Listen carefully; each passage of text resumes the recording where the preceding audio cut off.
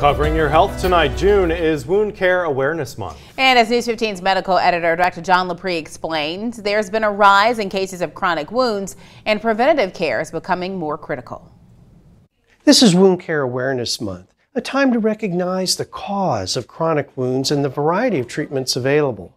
Cindy Wigley is a chronic wound patient. I had an ileostomy 10 years ago and have abscesses and just chronic wounds throughout the years. Today I'm with the Lourdes Wound Care Center, and Mary Blanchard is the program director. Our goal is to prevent infections, save someone from a possible amputation, prevent hospitalization, so the sooner the better.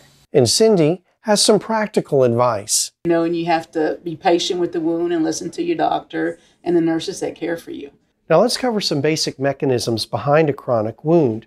The first is poor arterial blood flow into an area. The tissue begins to starve and break down.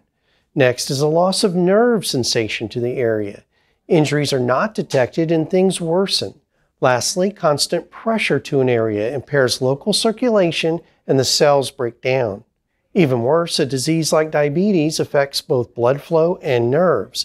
Diabetic foot ulcerations account for 30% of all chronic wounds.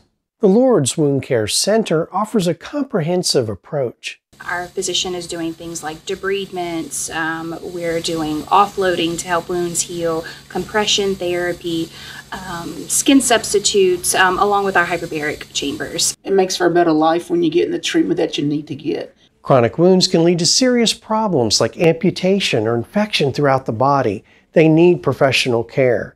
For Wound Care Awareness Month, I'm Dr. John Lepre, News 15.